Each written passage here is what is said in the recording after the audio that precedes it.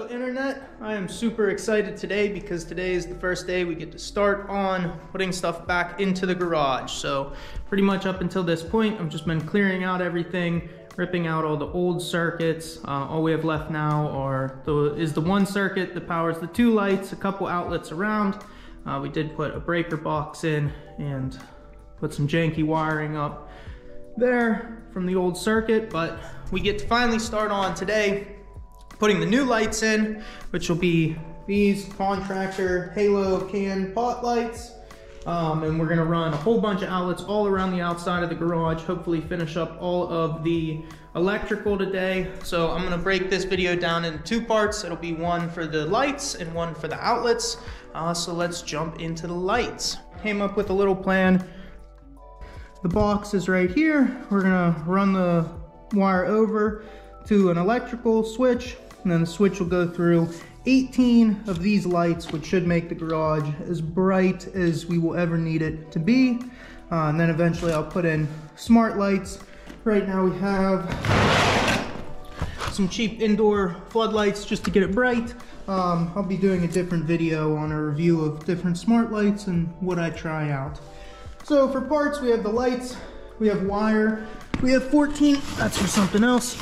We have 14-2, we have a 15 amp breaker there, the lights, some staples to hold the cord, and then some random tools that we needed. There's probably other pieces that I'm missing, but for the most part, for the lights, that's pretty much all. Here I start running the wire from the breaker box to where the switch will be. Then Tom comes over. Tom says, no, don't do that. Let's install the lights first. Let's hang the lights first. So here's us hanging the lights. I really like these lights. They're easy to work with. So they can go from truss span of 14 inches to I think 24 inches. The rails slide, and then you can position the lights anywhere in between. Support up to a 75 watt bulb. They also support one easy plug-in connectors. I'll show you guys how to wire those up later. They support power in and 2 out, so it's easy to connect a bunch of lights together, and they're really cheap. They were 6 lights for I think $80, and I'll go over a cost breakdown later in the video as well. All right, we got most of the can lights up. We did run into a little problem that I forgot. I have the garage door rail there where the lights were supposed to go, one right there, one further down. So the plan will be to wire all these up, turn them on and see how much light we're missing in the middle. It should already be overkill with all these can lights in here, so hopefully we won't need them. But next step after that's done is to actually put the switch box right up there and then wire everything together.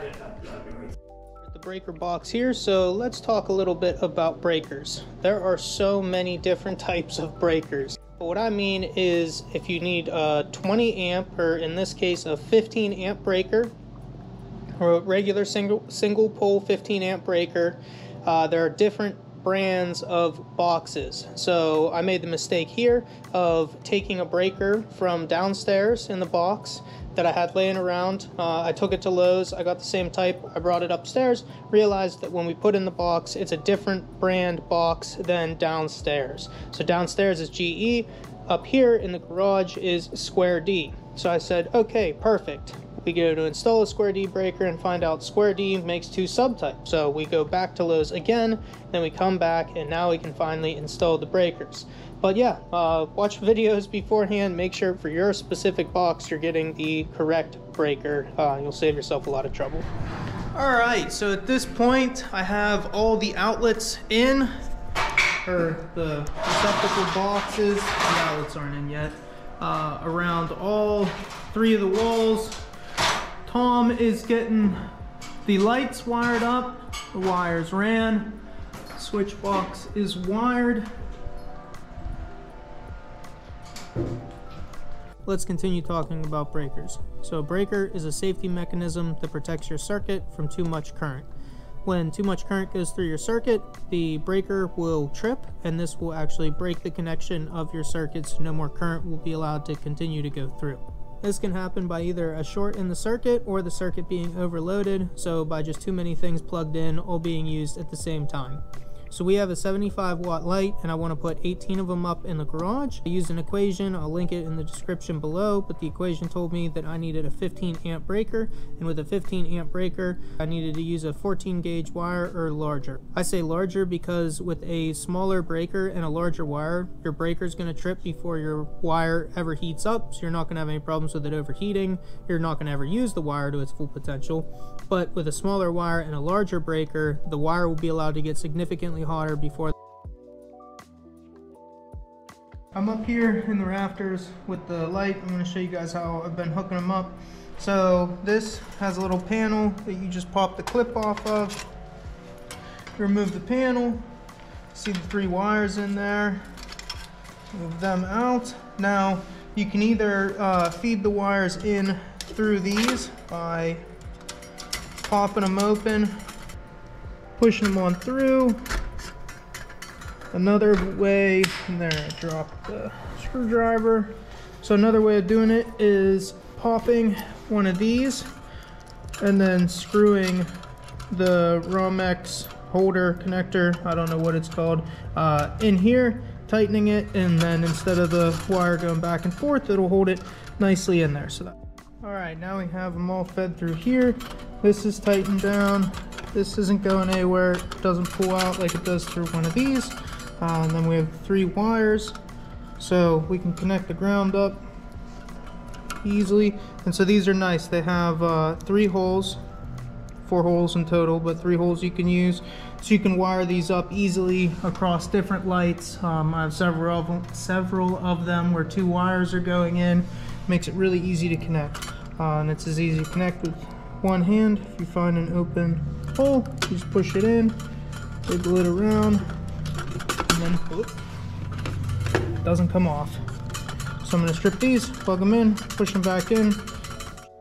Alright, so they're all connected. I don't know if this is coming through the video, but you can see, because the ends are clear, how far they're pushed in. So you can check to make sure they're all pushed in all the way, so you won't have any problems. And then you just push them back in the box. Make sure they all fit. Grab the end, or not the end, the cover. Done. Taking a break and gonna hook the wire from the lights into the breaker we're gonna use for it. So before we do anything, always shut off the power to the box or shut off the power to the electrical circuit you're working with.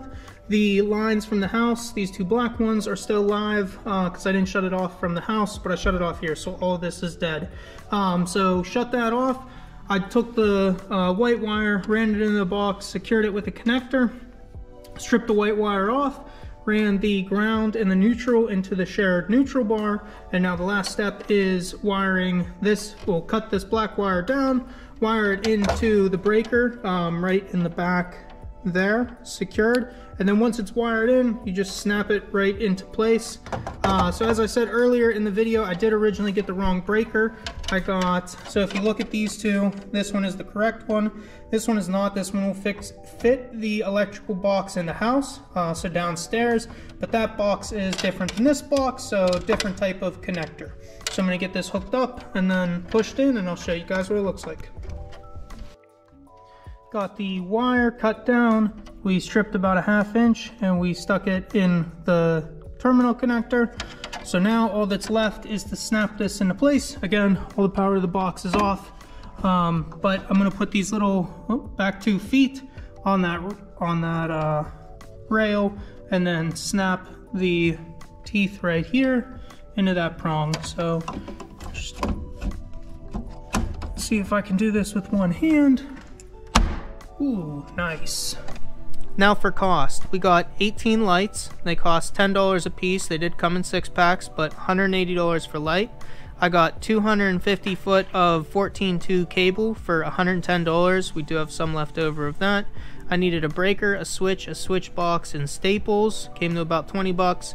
And then bulbs, we pay $6 for 20 of them. So around $330. So for under $350, I put lights into my garage. Got all the lights up. It's, I don't know, been dark for a while outside now. All the lights are up, all the light bulbs are in. It's time to flip the breaker, flip the switch, and see if the garage goes up in flames. Should be fun. All right, first step breaker. No sounds.